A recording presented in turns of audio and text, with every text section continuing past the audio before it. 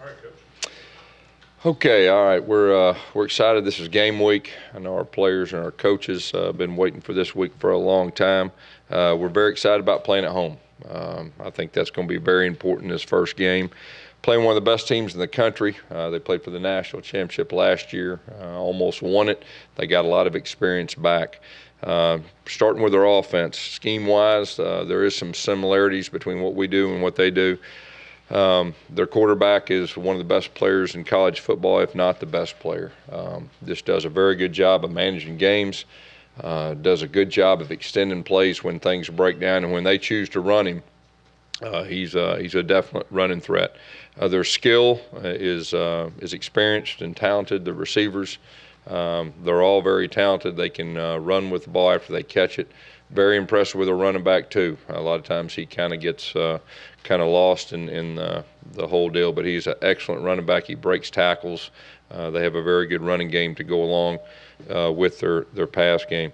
Defensively, their defense coordinator, Coach Venables, one of the best in the business, been around a long time.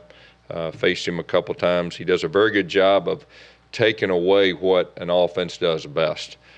Very impressed with their linebacker, number 10, the Bullware kid. Does a very good job of getting everybody lined up. You can tell he's their leader back there. Just does a super job, and I love the way he plays. So a lot of experience back on offense and defense. As far as our defense is concerned, we've had a very good fall camp.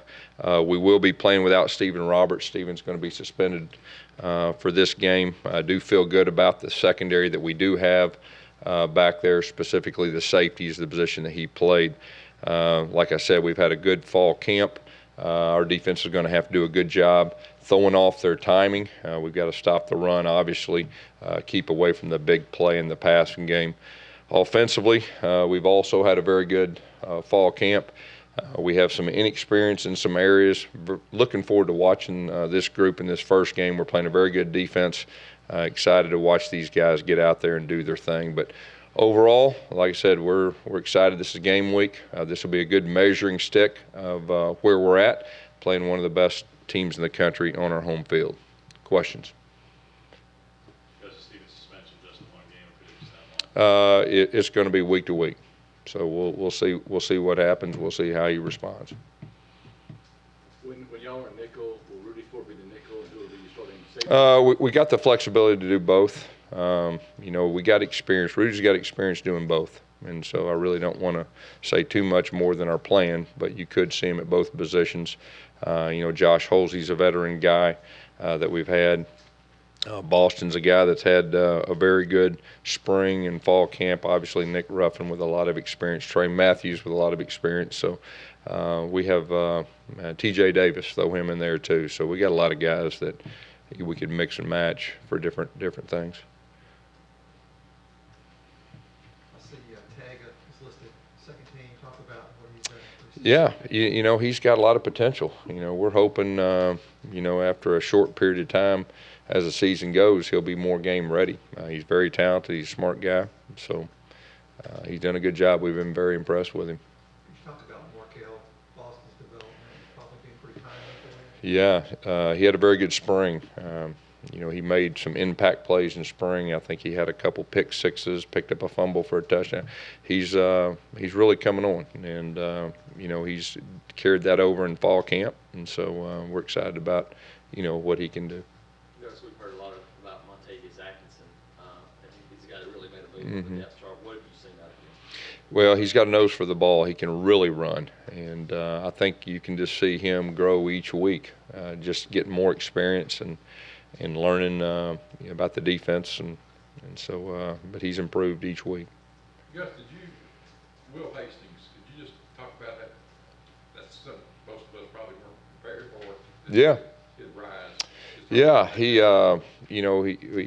came from Pulaski Academy, and I think he had 120 catches his senior year, and just a guy that we played around in the spring. He played wide receiver, and fall camp has just really done a good job. So, he's in the mix, and he's got a chance to be a solid player, we feel like.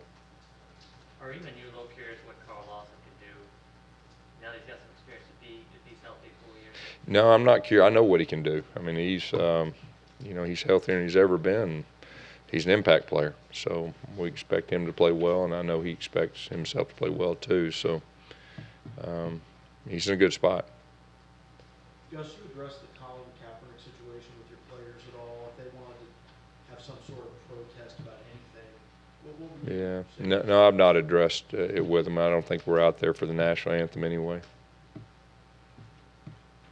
Coach, you said a couple of times this offseason that you want to be more hands-on with X's and O's this season. Was there a particular moment where, during last season, where you decided that to be the case, and how do you see that ultimately manifesting itself? Kind of like I said, I mean, after the season, you kind of always sit back and you try to evaluate everything and evaluate really, what we could do better. And just kind of went back to my comfort zone of trying to be more hands-on in practice and meetings and everything that goes with that. So, that was kind of been my approach, since spring, and have been more hands-on. That doesn't mean that I don't have great confidence in our offensive coaches, which I do, and I've said that before. But that's what I enjoy doing. Have you noticed a difference just as far as the performance in practice since you've done that? Well, a difference for me. That's probably the biggest thing. So. Have you decided to do the team captain? Not yet. We'll have that down probably Thursday.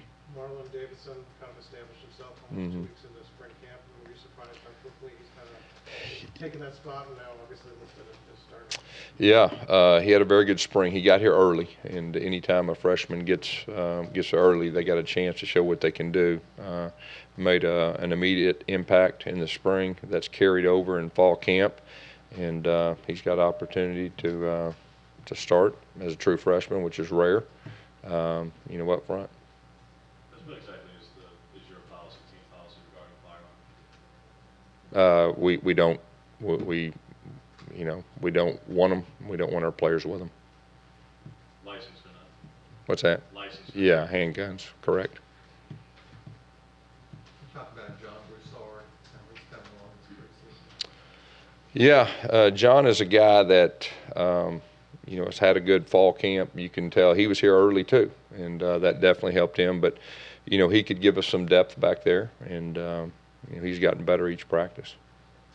Is he a pretty confident kid for a true freshman back there? You got to be confident if you're going to play corner in this league. I mean, the more confidence you get is usually by experience, but as much as he can just in practice, I'd say, he's fairly confident. We'll see as you go. You get in games, and that's how you get real confidence playing corner.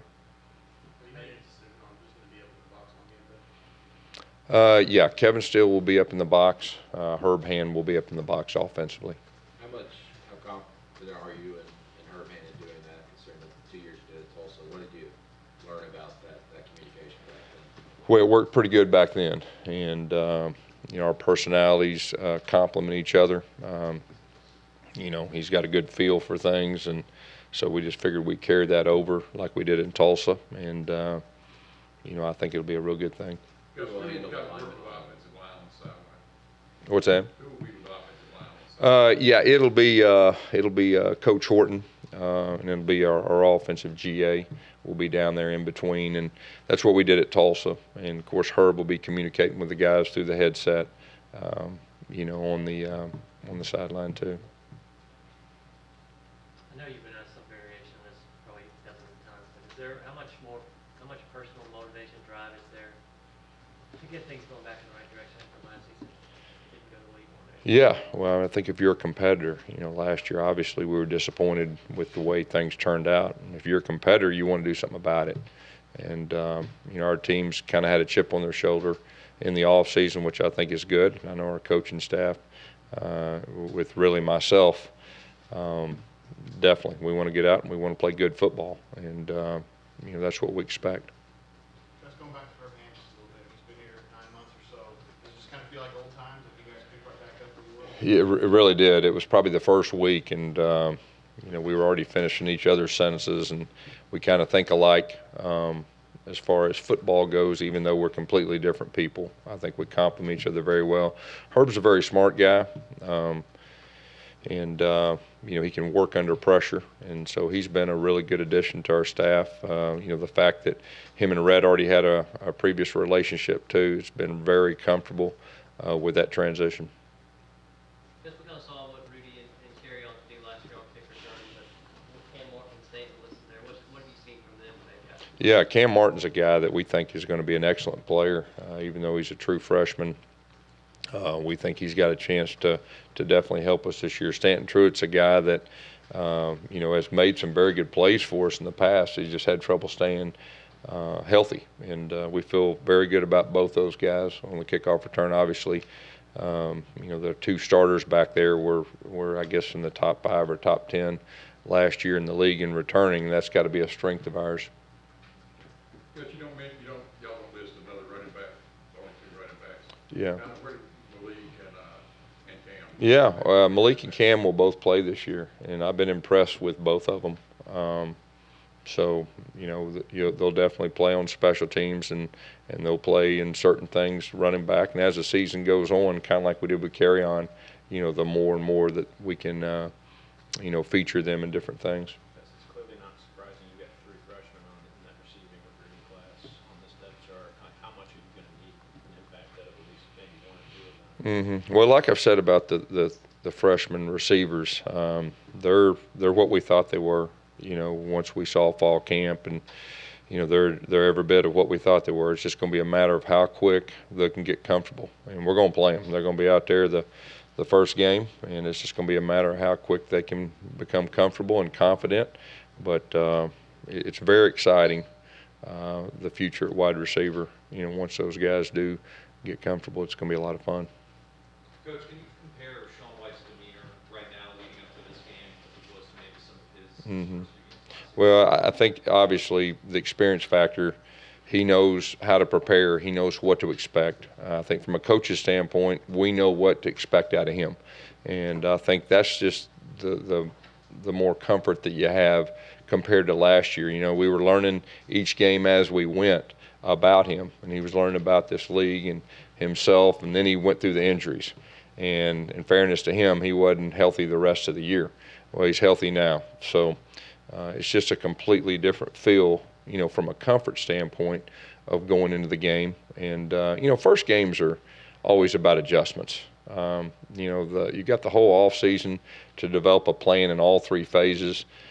And usually after the first quarter, you have a good idea, and you've got to be able to adjust to win first games. And so having an experienced guy like him, hopefully will definitely help. You could expand on Deshaun Watson a little bit, I guess, if there's any difference when you're preparing for a guy of that caliber. Yeah, well, we recruited Deshaun here, and obviously went to Clemson when my buddy Chad Morris was the coordinator there. They run a very similar offense. He does a very good job within the system, but his strength probably is when things break down, and then when they choose to run him. He's an excellent runner. He's got a very good first step, similar to Nick Marshall as far as the first step with explosiveness. And then you got a guy that's experienced, and not just experienced, but experienced in big games. So that's kind of the best of both worlds. What do you expect from Clemson's defensive line? Now, it's probably lost some talent. The ones that you've seen on film? Yeah, I think their defensive line is a very good defensive line. They're very aggressive. They put pressure on the offense. They try to play on the offensive line of scrimmage. They're similar to our defensive line. So, the good thing is we practice against our defensive line every day, which really hope that'll help us not only in this game but in the games to come. Yes, I know you kind of do what you do on offense, but having guys like that on the other side of the ball, does it change your mindset a little bit in the game, knowing that, hey, they're likely going to score some points? Well, I think each game unfolds differently, and I think as a coach, you've got to be prepared for all the different scenarios of how each game unfolds. I think when we played these guys in 2010, I think we got behind, and I think we had to have a 2-minute drive to kick a field goal to put points on the board before halftime. So I think from a coach's standpoint, you got to be prepared for every scenario, and you've got to be able to adjust. How important is it to just protect home field after the way last season transpired, and also also. I mean, Clemson hasn't won here in 66 years, and what had been a Yeah. long-standing rivalry. Yeah, well, I think it's important anytime, every year, to protect our home field. We got one of the better home field advantages with our fans in college football, and that's very important to us. Gus, were you able to get any information at all with what you were doing in preseason that carry on can handle a 15 to 20 carry workload, or are you just not going to know that till you line up? Yeah, I'm very confident about that, but until you get out there and actually do it. But you put him in situations in practice, and like I said, we recruited him to be the guy. Felt like he could do that. And last year, in fairness to him, he was banged up, but he was a true freshman, and he continued to play when he was banged up when some guys wouldn't have played. So I know he's a tough guy. He's a confident guy. He's ready for the challenge. We'll see what happens. Guess what is Darius Slayton kind of regular receiving for? He's listed as a starter at one of the positions, not to be ready. Probably the toughness factor is the thing that stands out to me. Coach Burns has really demanded, toughness from each guy, and we've really strained him a lot. Coach Burns has strained him a lot, and he's weathered the storm. He's a guy that, I think he'll get better and better the more he plays, but he's a tough guy. He's a tough guy, and he's reached the standard here so far, what Coach Burns expects. Got time for a few more? Yes, you list Jeremy or John as the backup. Do you have a determination there, and are you committed to playing Jeremy? There's a good chance all of them will play throughout the season. You got to be prepared for that. But like I said, the only thing I'm going to tell you right now is Sean White's our starter, and we're expecting Sean to play and play well. As far as 2 and 3 is concerned, we're not ready to say who will be the first one in. I think both the guys are good at certain things. So is there any consideration of redshirting Jeremy? We're just starting out the year. So the guys that are expecting, we're not planning on redshirting Jeremy. We're not planning on redshirting John. That's pretty premature. So do you know who will be getting most of the second team reps? Yeah, I've got a good idea. Anything else? All right, Coach. All right, thank you guys. Good